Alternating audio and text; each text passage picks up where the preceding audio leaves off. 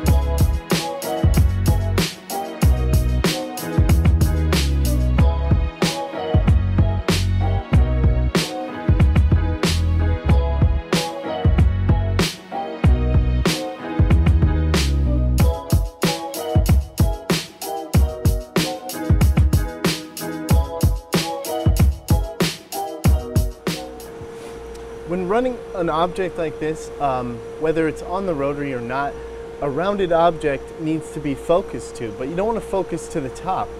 What you're going to do is, between your design, say your design's this big, you're going to focus between the lowest point and the highest point, right in between there, and that's where you're going to do your engraving.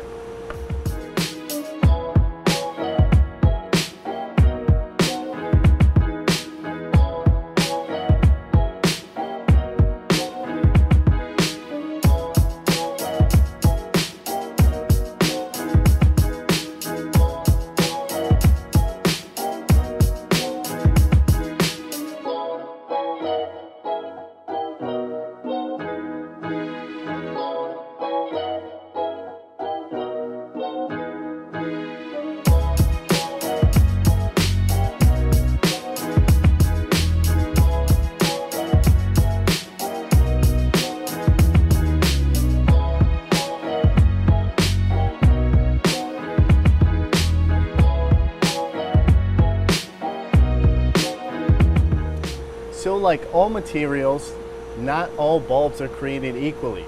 This guy ran at 12 power and 100 speed, and it turned out amazing.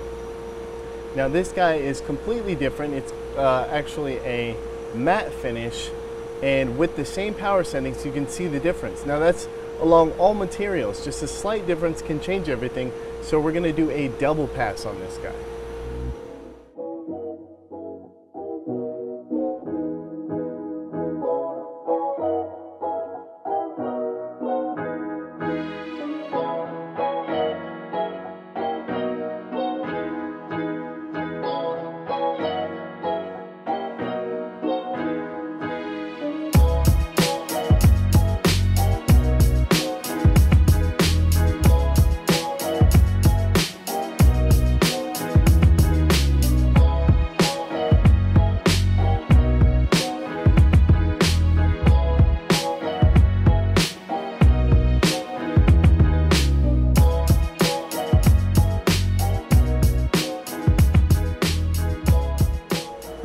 You can see that double pass is really cleaning up that first pass, and that's a good way to test something if you don't want to put too much power in it all at once. Remember, when using the rotary, it's going to set up your y-axis so it runs extremely slow, like a sloth that's going to crawl. And if you take off your rotary and then you try to run your job normally, you're going to notice that that gantry goes up and down very slow, and that's how you're going to know it's still in rotary mode.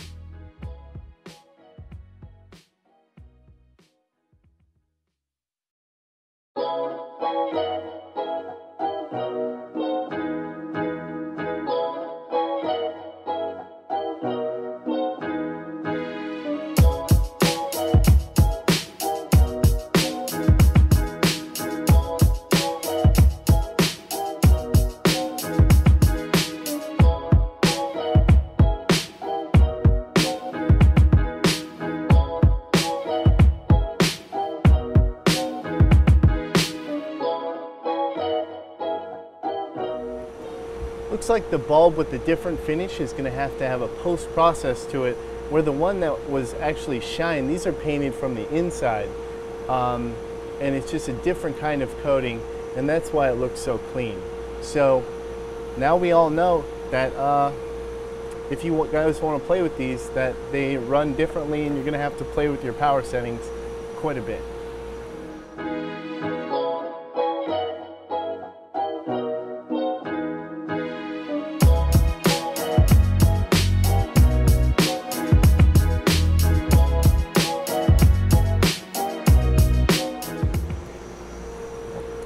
Now, just rubbing it with my fingers, it cleaned up a lot, but it's not as clean and crisp as the other one. So if you are going to do them, I suggest using these guys. And we ran this kind of thing. We saw it on Pinterest. Somebody takes a piece of foam and actually strings it through, strings the cap through with a paper clip, and then holds that guy in place. I suggest actually doing it, cutting a piece of foam that fits the cup exactly, and then shoving it in with another hole that you've designed. That way you can just shove them in. You don't have to do the whole pin thing. But we tried it. I hope you guys liked that. That was a weird one. And I hope everyone has a good holiday and a happy new year. Until then, keep making.